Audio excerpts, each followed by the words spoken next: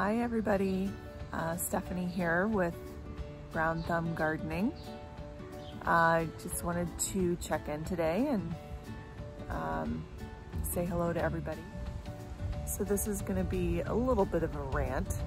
I guess just one more part of the fun of having a brown thumb and trying to keep plants alive is, you know, we don't have enough problems as it is, just trying to keep plants alive. We have things that work against us from nature. So like pests and things that like to eat our plants and kill them. So one of the things that I'm kind of fighting is I have a small container garden set up for some broccoli and cauliflower, and I have been fighting with cauliflower caterpillars for the last few weeks. We've got a ton of little white cauliflower butterflies just flying around our yard all the time, all day long, laying eggs on the plants. And when I first transplanted the plants into the container, I was trying to pick the eggs off as I found them, because I was noticing little white eggs, and they were sometimes on the top of the leaves, sometimes underneath the leaves. So basically I made it a daily thing that I would just come out and check the plants, and if I found any eggs, I would just pick them off and get rid of them. And I was hoping that that would take care of everything. But as summer has gone on, more and more butterflies have shown up. It's been difficult to keep up with the number of eggs that they've been laying. So I kind of stopped doing that. And so I did pick up some different insecticide options at my local greenhouse. I picked up some diatomaceous earth. I think that's how it's pronounced, I'm not sure. And then I also picked up I guess an insecticidal soap that said it was good for caterpillars and things of that nature. And I've applied the soap a couple of times, and I have noticed some dead caterpillars after the soap has been sprayed onto the leaves, but unfortunately it's not getting rid of all of them. So my new routine is to every morning come out when the plants are still cool, before the sun is up and worms are hidden. I just come out and I go through all of my plants and I just pick off the caterpillars and I smoosh them. Every day I pick at least a half dozen little caterpillars off the plants, and it's making the plants look not very pretty. So I've got a lot of holly leaves, and some of them have lots of droppings on them down in the cracks of where the leaves have sprouted from the stem. So I try to spray them with water and wash that kind of stuff away every couple of days. And the caterpillar volume has kind of seemed to decrease a little bit in the last couple of days, so maybe it's helping that, you know, picking them off and smooshing them. But just when I think I've gotten all of them, I come out the next morning and bam, there's like 5 more. So, and they're not little caterpillars, they're good-sized caterpillars. I have a couple of pictures I'm gonna throw in here so you can kind of see.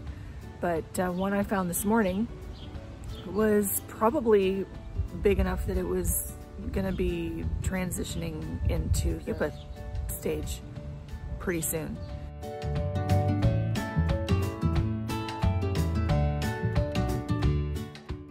So I just don't know about the best process or the best method to keep these little critters away.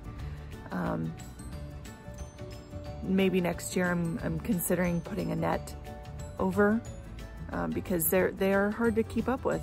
And I haven't gotten any vegetables from my plants yet, so I don't know if they're going to have any impact on the actual produce that comes out.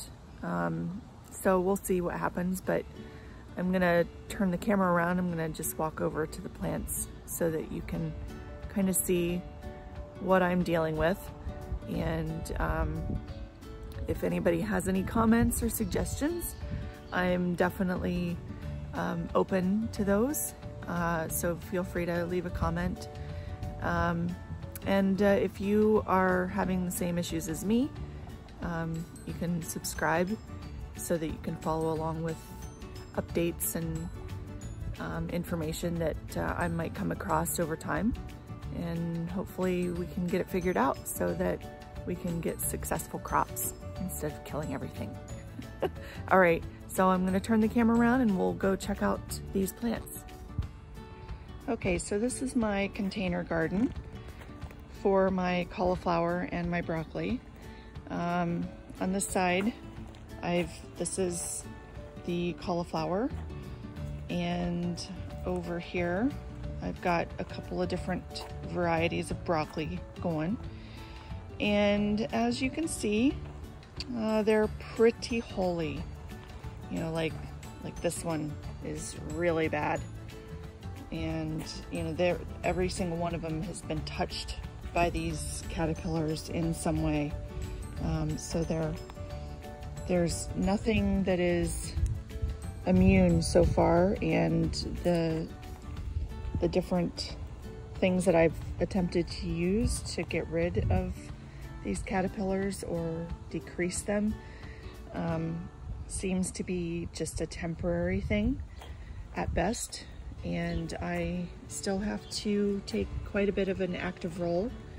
And these caterpillars, they're pretty crafty. So like here on this leaf, for example, you know, far away, you don't really notice anything.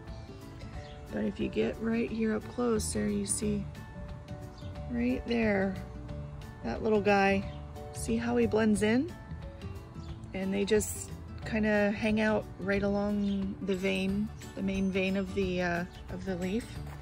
And they just kind of live there during the day when it's hot. And then they seem to move around when it's a little bit cooler. I have found that if I flip the leaves over on occasion, I will find some. Oh, see, there's one right there. See that little guy? So he's hiding from the sun. So, you know, every time I flip leaves over, I tend to come across more caterpillars, even though I just did a thorough examination this morning. There's more of them.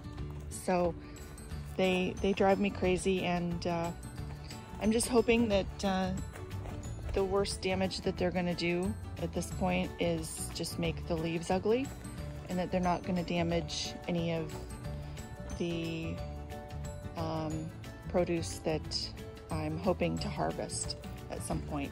So anyways, thanks for joining me today, and happy brown thumbing.